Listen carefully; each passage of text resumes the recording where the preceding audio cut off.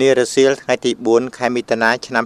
2020មន្ទីរសុខាភិបាលខេត្តពោធិ៍សាត់បានចុះយុទ្ធនាការបាញ់ថ្នាំសម្រាប់មេរោគ COVID-19 នៅតាមមន្ទីរអង្គភាពជុំវិញខេត្តដើម្បីប្រយុទ្ធប្រឆាំងបង្ការទប់ស្កាត់ការឆ្លងរាលដាលនៃមេរោគ COVID-19 រលកទី2ដែលយើងបារម្ភថានឹងអាចកើតមានជាយថាហេតុលោកប្រធានមន្ទីរសុខាភិបាលខេត្តពោធិ៍សាត់បានជម្រាបជូនថាក្រុមយុទ្ធនាការដែលចុះមកបាញ់ថ្នាំសម្រាប់មេរោគ COVID-19 ថ្ងៃនេះមានចំនួន5នាក់ដែលជាមន្ត្រីសុខាភិបាលខេត្តក្រោយពីទទួលបានជំនួយជាសម្ភារៈផ្សេងៗពីមហាមិត្តចិននិងការបង្ហាត់បង្រៀនរបស់សមាគមប្រឹក្សាសុខភាពគ្រួសារដែលជាតំណាងអង្គការដៃគូដែលមានជំនាញបទពិសោធន៍យ៉ាងច្បាស់លាស់រួចមកយើងបានបែងចែកជាកាលវិភាគតាមថ្ងៃនីមួយៗដើម្បីចុះយុទ្ធនាការបាញ់ថ្នាំសម្រាប់មេរោគ COVID-19 នៅតាមមន្ទីរអង្គភាពទូទាំងខេត្តពោធិ៍សាត់លោកបានថ្លែងទៀតថាការដែលយើងចុះយុទ្ធនាការបាញ់ថ្នាំទប់ស្កាត់មេរោគ COVID-19 នេះអាស្រ័យដោយមានកិច្ចចង្អុលបង្ហាញពីថ្នាក់ដឹកនាំខេត្ត